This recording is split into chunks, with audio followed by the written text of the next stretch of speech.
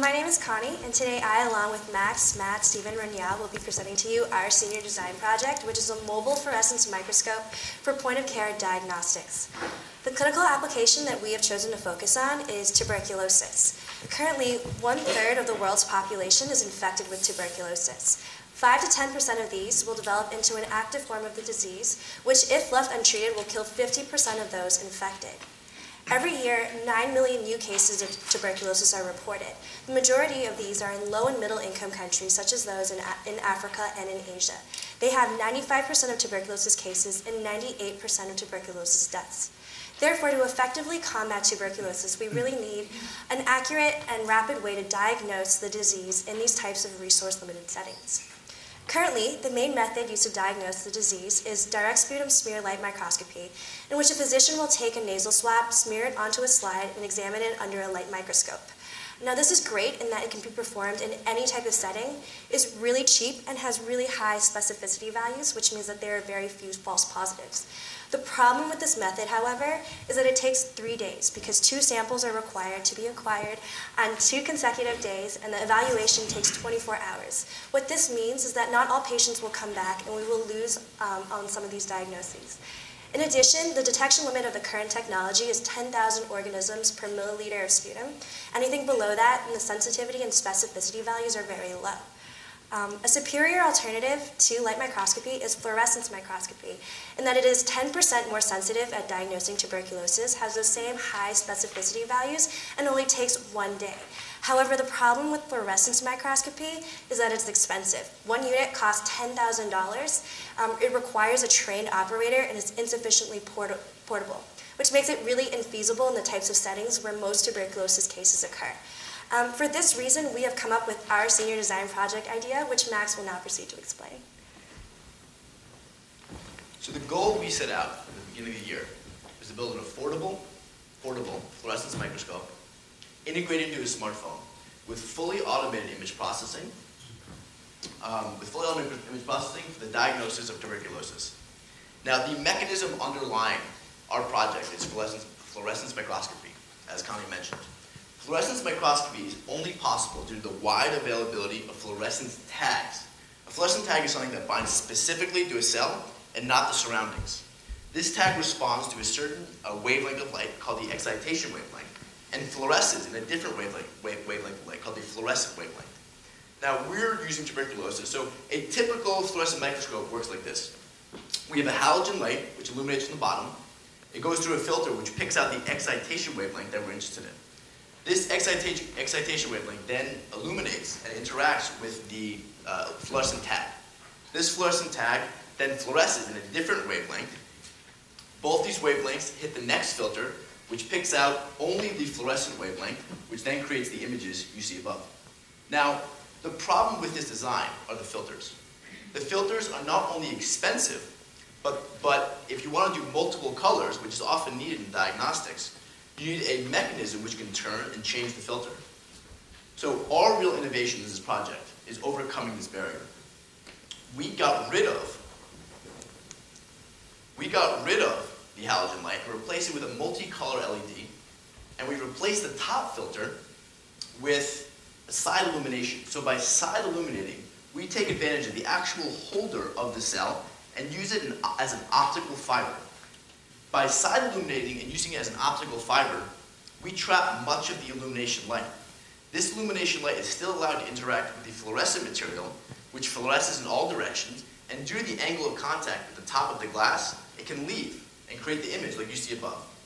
Now, the compromise we made, that we got rid of the bottom filter by using a multicolor LED, we got rid of the top filter by leveraging the properties of the actual holding of the cell and using it as an optical fiber, was worthwhile, evidenced by the image you see. Now, to bring this mechanism to life, we created a device, as you can see in my hand. We used a Samsung Galaxy S4.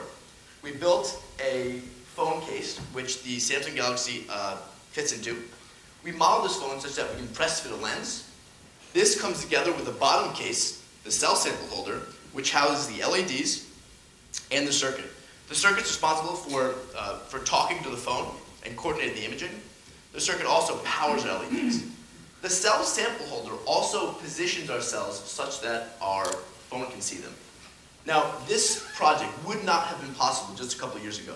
There's a couple revolutions going on in engineering that made it possible for 5 undergraduates to do this. The first is manufacturing.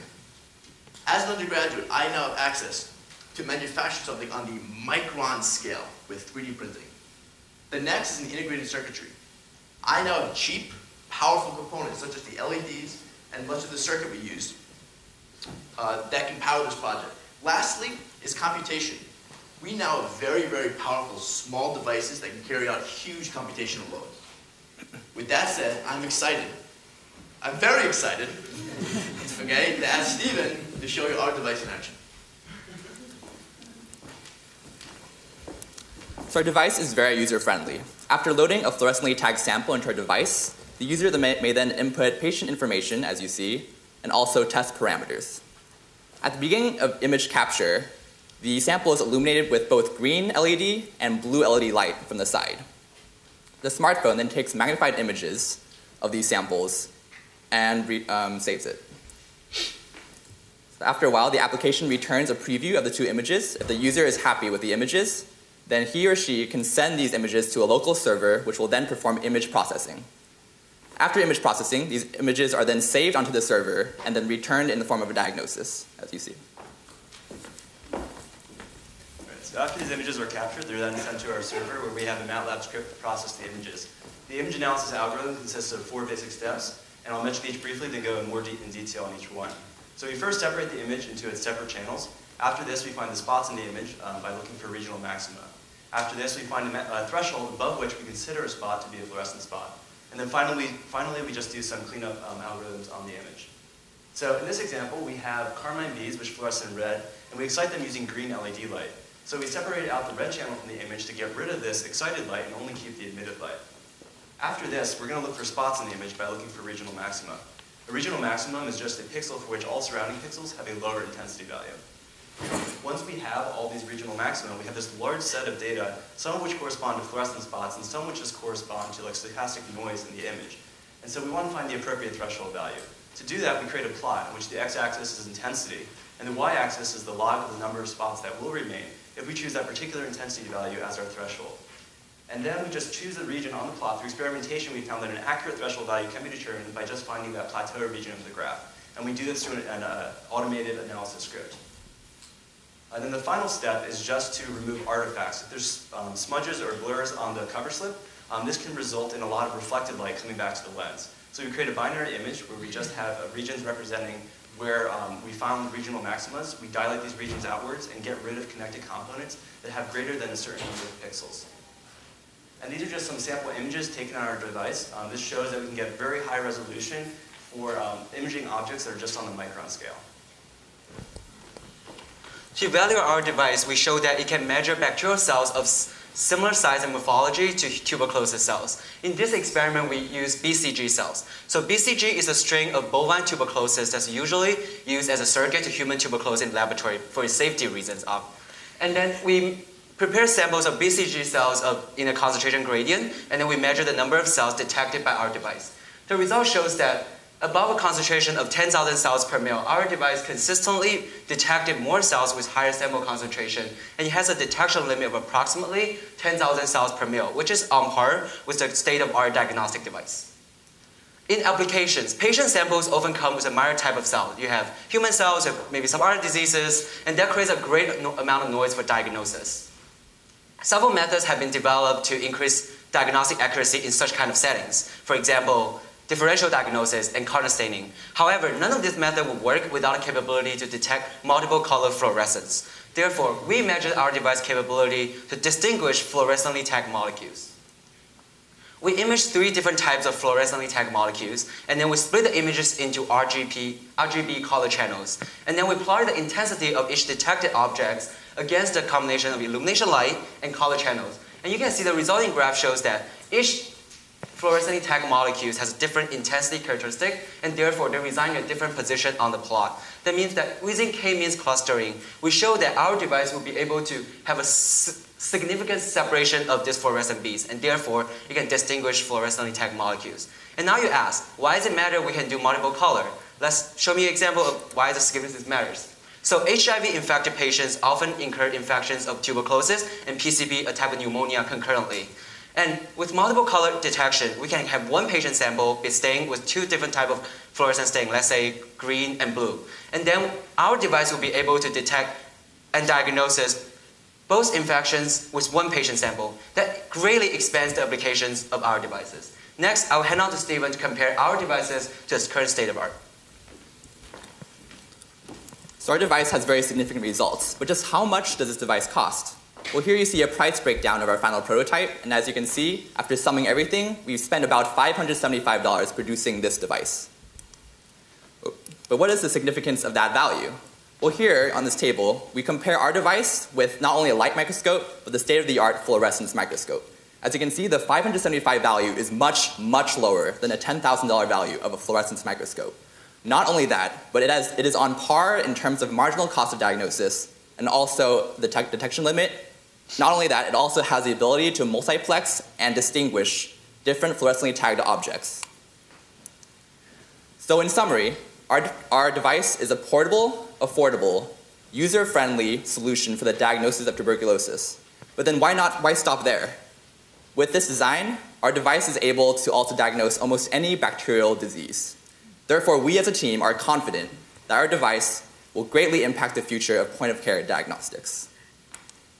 Last but not least, we'd just like to acknowledge these following individuals or organizations without which this project would not have been possible. And with that, we'd like to open the floor to questions.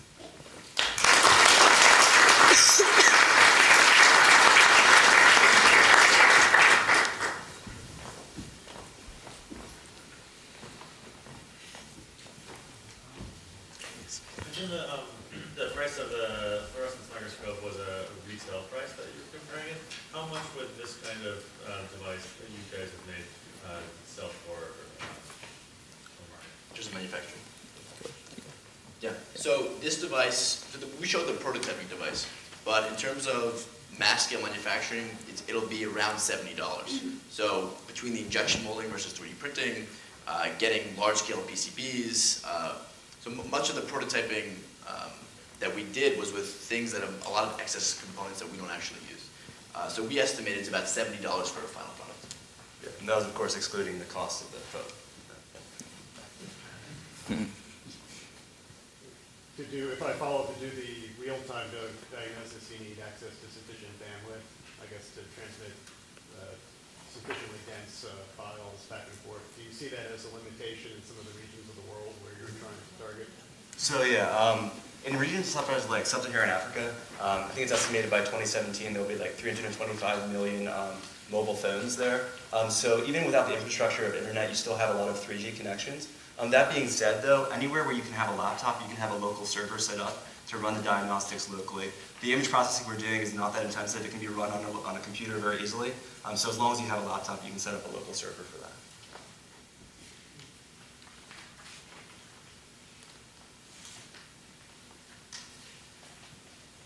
Okay, thank you.